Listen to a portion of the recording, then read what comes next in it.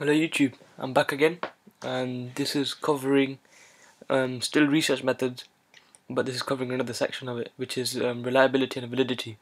So let's get to it. So reliability. This is the definition, so you need to know this for the exam. Reliability refers to the consistency of a measuring instrument. That's the definition of reliability. I think it's 2 marks in the exam, so you need to know that, so get that down. And consistency means that you can rely on the results to be the same each time. They may ask you for a definition of consistency, and this may be 1 or 2 marks as well, so get this down as well.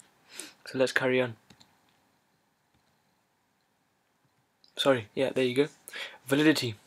Validity is the extent to which a test measures what it is intended to measure. That's the definition. Get that down because that will be coming up in the exam. So that's probably 2 marks as well. So now there are 2 main types of validity. There's internal validity and there's external validity. So let's go on to internal validity. So internal validity, this is the actual test that is being used, which basically sees if the independent variable, which is the cause, has an effect on the dependent variable, which is the thing that's being measured. And independent variable is the thing that's being manipulated. External validity. There are 3 main types of external validity you need to know for the AS exam. There's historical validity. This is the study relevant to today's society? Sorry about that. So basically, things that were not norms in the past may be norms today. So therefore, is it relevant or not to do a study on them? Another validity type of validity, external validity, is population validity. This is it representative to the target population? To the population as a whole. So the population you have used, is it representative to the whole world or not? And the last but not least, external validity is ecological validity. This means, does it represent behavior in the real world? Which basically means, is it natural behavior or is it artificial? So this is measuring validity.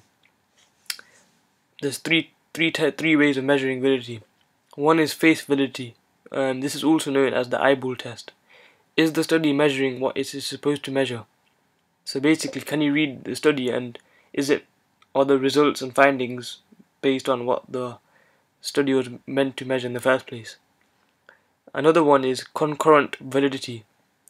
Basically, this is, does the study compare to other studies that are already in use? So the study you have done, can you compare it with another study that's similar to what you have done? And the last but not least is predictive validity. So can one test predict the outcome of another? So basically, a test you do, can it predict a test of another? Can it predict the results of another test? So basically, that was a quick section about reliability and validity. You need to know everything that I've said for the exam. Thank you for watching. Be sure to subscribe and like this video. Thank you.